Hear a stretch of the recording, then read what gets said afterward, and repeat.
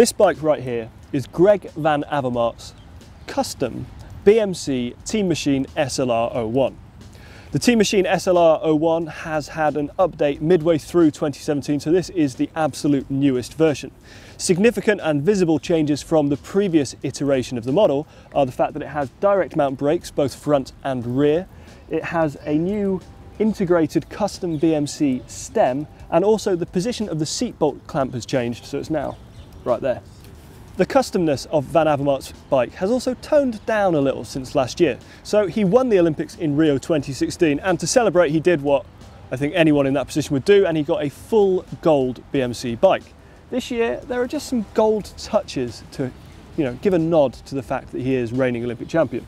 Got the gold BMC lettering there. There's a very nice gold stripe along the left hand side of the top tube.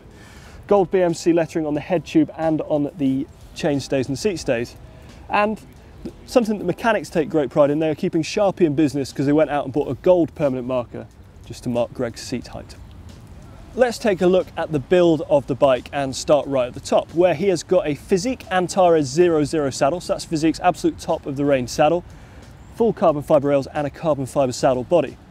Fizik have helped Greg van Avermaet out with his Olympic gold medal theme to this bike by providing a few gold flashes on the saddle too. Moving forward from that, we've got the aforementioned BMC stem, and he's got 3T carbon fibre handlebars with the classic Belgian round traditional bend. Shifting and braking is provided by the latest version of Shimano's flagship Dura-Ace group set. So he's got the Dura-Ace Di2 SDI levers nestled just below them, very close to them actually. He has got sprint shifters, so they're perfect for changing up and down at the back when he's out the saddle or riding really hard in the drops. Moving back from there, he's got a Shimano Dura-Ace Di2 front mech and a Shimano Dura-Ace Di2 rear mech. This version of the Dura-Ace Di2 rear mech underwent a redesign, so it's actually incorporated a few elements that you may recognise from their mountain bike rear mechs. Brakes on the updated frame are both direct mount, and they are both Shimano Dura-Ace, and they're the latest version too. The chain and cassette are Shimano Dura-Ace, and the cassette is quite an interesting one because we've seen pro cyclists switch to a new standard of an 11 through to 28 cassette. Van Avermaet goes a bit bigger than that though. He's got an 11 through to 30 cassette, which until a few years ago would probably be thought of more as a mountain bike cassette rather than a road bike cassette. Chain rings are 5339, and they are the previous version of Dura-Ace because he's got an SRM Powermeter on that chain set, and SRM only make a Powermeter that fits with the older version of the chain rings. The pedals on this one are also Shimano Dura-Ace, as are the wheels, and they're the latest version of Shimano's Dura-Ace C40 wheels.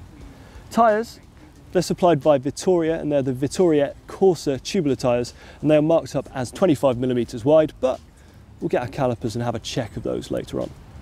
The final thing on the build of this bike are the elite bottle cages, and again, in a nod, in tribute to Van Avermaet's really great Olympic victory last year, they've got some gold touches on them too. With the big bits of the build covered, we've just got to look at the finishing touches, the things that the manufacturers and the mechanics have added to really take Van Avermaet's pro bike to the next level. First up, I thought I had spotted all of the gold touches on this bike. It turns out I hadn't, because they've added nice little gold cable end caps to the front and rear brakes. On the top tube, he's got his initials there in gold, which I think looks super, super cool. And he's also got an SRM PC8, so that's Power Control 8, and that's the latest version of their head unit. I was expecting that to be gold too, but it isn't on this bike. Right then, vital statistics time. Van Avermaet's cranks are 172.5mm long, and as I've already mentioned, his gearing is 3953 up front with an 11 through to 30 cassette at the rear. The tyres are Vittoria, they're both marked up as 25mm wide. The rear one comes in at 24.69 and the front one at 24.26 according to our calipers.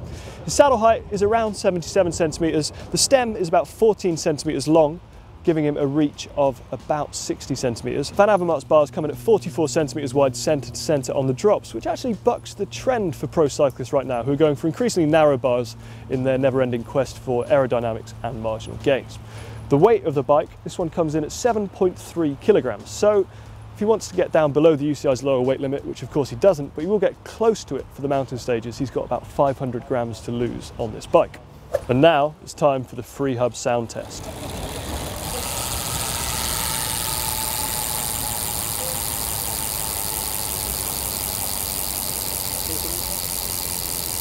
Quite loud, I'm quite used to Shimano free hubs now though. If you'd like to subscribe to GCN, all you need to do is to click or tap our logo, which is on screen right now. There's also a link to our shop on screen right now too. To see our full 2017 Tour de France playlist, just click right there, and to see another randomly selected pro bike just for you, click there.